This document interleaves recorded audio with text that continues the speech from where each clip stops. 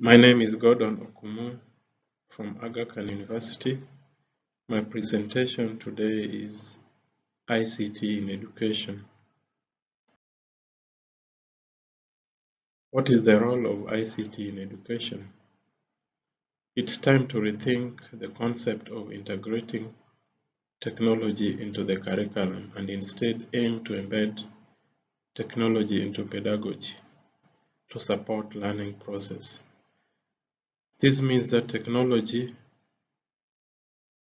becomes an integral part of learning experience and an important consideration for teachers from the onset of preparing learning experiences through to teaching and learning with students.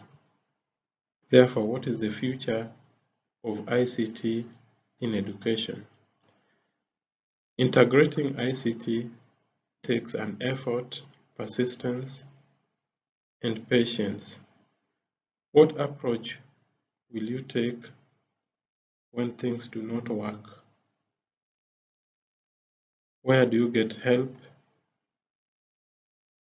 The cost of integrating ICT in education can be huge, so why not use open source software? Thank you.